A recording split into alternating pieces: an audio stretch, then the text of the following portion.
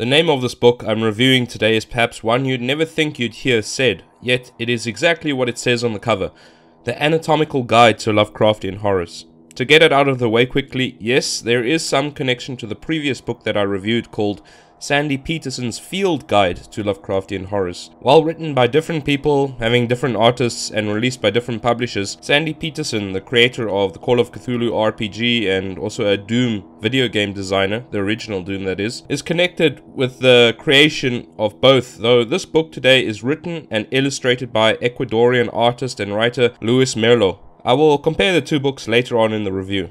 So, what is the book about? It is essentially a biological study of the various entities of the Lovecraft mythos, and reads like the field notes of some biologist who found out too much that was good for him. It explains how they exist as biological beings, basically. The entities listed in this book might surprise you. They tend to lean towards the more normal creatures of the mythos, if normal can even be used to describe them. So you won't see Yog-Sothoth, Azathoth, Shub-Niggurath, and their class of entities. Their biology is simply too incomprehensible. Instead, you will see creatures like Deep Ones, Elder Things, Migos, Zoogs, the Lithians, and many others.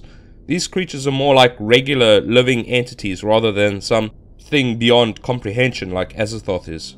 In fact, the roster presented in this book is really extensive, and not all are original creations of Lovecraft, I believe, or rather that if they are more greatly expanded on in other literature.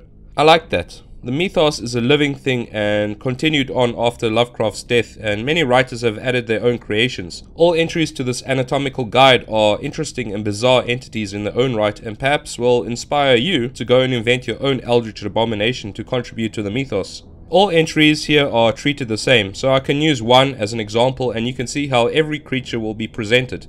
Let's look at an Elder Thing. The physical dimensions of the Elder Thing is presented with its height and weight along with its nature and habitat. Habitat, of course, is self-explanatory, and nature seems to be like what kind of creature it is. There is also a size comparison next to an average male human being. Further, there is an anatomical sketch, a visual dissection of the Elder Thing as well. The creator of this book chose to highlight any unique features of the creatures. So, for example here, how an Elder Thing could fly.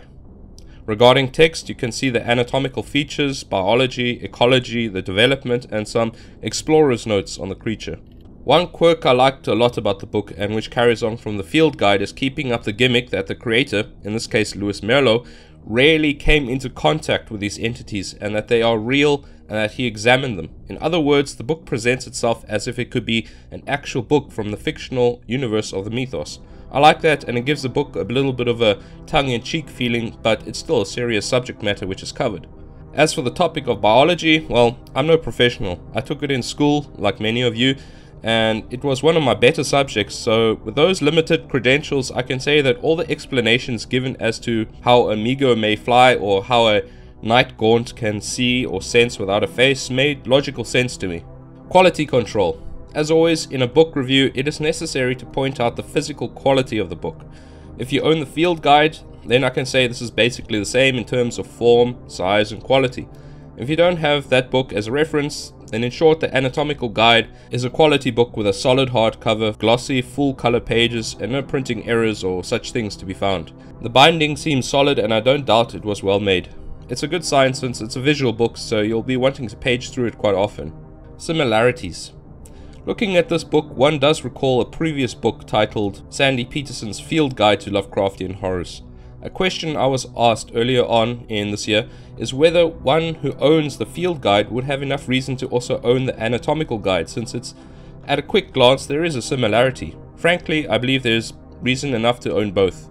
The field guide gives a solid general overview of the various creatures of the mythos and does a very brief touch on the biological aspects of a creature, for example, the feeding habits of a flying polyp. The anatomical guide, however, focuses totally on the biological aspects of the creatures of the mythos and looks at how these creatures function as living entities. That's a big difference. The field guide does include all the major entities such as Yog-Sothoth as well, whereas the anatomical guide excludes them. But let's be honest, in keeping with the gimmick that Merlo, the book's creator, rarely did dissect and study the entities listed, how the hell can you expect him to go and dissect Yog-Sothoth? But apart from these exceptions, all the entities from the field guide seem to be in the anatomical guide, and that's good. So in short, I feel there is enough justification for owning both, and I wonder if there might be a third, quote-unquote, guide to Lovecraftian horrors in the future to make this book series a trilogy. It would be very cool. So, who is this book for? This is definitely a book for the serious Lovecraft fan, the type who is really into the mythos and doesn't just take things as face value and then just moves on. I guess if you clicked on this video, then that's probably you. However, for the casual Lovecraft fan, if there is such a person, I think some of the content would go over their heads. Or perhaps it would draw them in and make them more curious to learn more about the mythos. Personally, I enjoyed it very much. So in conclusion, this is a very unique book. I've never seen any serious attempts to understand how these bizarre creatures exist and function. Yeah, you could say, oh, it's going to ruin some of the mystery or something like this, but, well, a deep one, for example, is a living entity. It's a real living entity. Well, real in the mythos, but it lives, it breathes, it needs to eat, it reproduces, just like a human, basically. So, being that humans are always curious to figure out how things work and function, it makes sense that such a book exists. If you like the idea of trying to figure out how entities in the mythos exist, I urge you to also go over to Sandy Petersen's YouTube channel. He has a number of videos which look at exactly the subject matter. I would also just like to say quickly, for the sake of clarity with you guys, that while I did get this book for free, I am not being paid to make this video, nor was I really obliged to make it either. I would only review things that I think are positive additions to the mythos and things that true fans would really like. This is one book that I think fills those criteria. Merlo, in conjunction with Petersen Games, has created a very unique and interesting book, and had I not gotten it, I would have happily have bought it as well. So if you think this is a book for you, I will leave the links in the video description and in a pinned comment where you can pick up the Anatomical guide. I'll also leave some links where you can get the field guide if you don't have that book already. I hope you enjoyed this video, and if so, consider your support with a simple thumbs up. That boosts it and gets it to be seen more and helps defeat the YouTube algorithm. I'd appreciate that. Anyway, that's all I have to say for this one. I hope you guys are all well, and it's good to be making videos after my trip to Russia. Anyway, I'll see you guys later. Cheers.